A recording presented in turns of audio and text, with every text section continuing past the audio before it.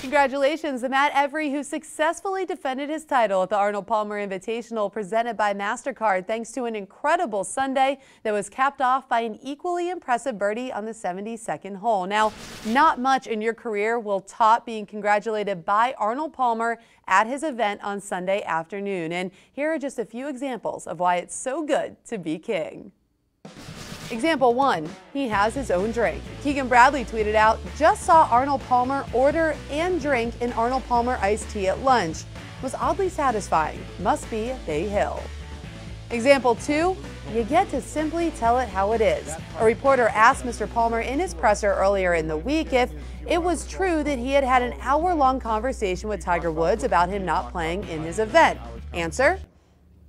Well, first of all, whoever told you it was an hour is full of shit.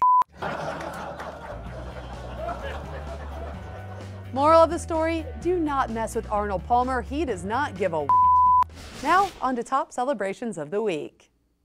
Zach Johnson made quite the move on Sunday, even carting a rare albatross, which his caddy Damon Green celebrated in the best way possible.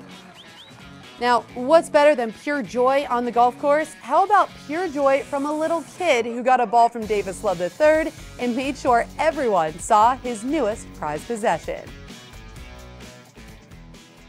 Now, we had perfect weather down at Bay Hill, but the same cannot be said for those playing on the European Tour last week. Their event in Portugal was canceled because of horrible weather, but not before Mother Nature got in a quick 9. Check this out. Normally, the winds proved to be a disadvantage, as we saw in Hawaii a couple years ago, but this past week, winds were actually blowing the ball into the hole. Not a bad way to improve your putting stats. That's all I've got for you this week. We are officially through the Florida swing, but I'll see you in Texas.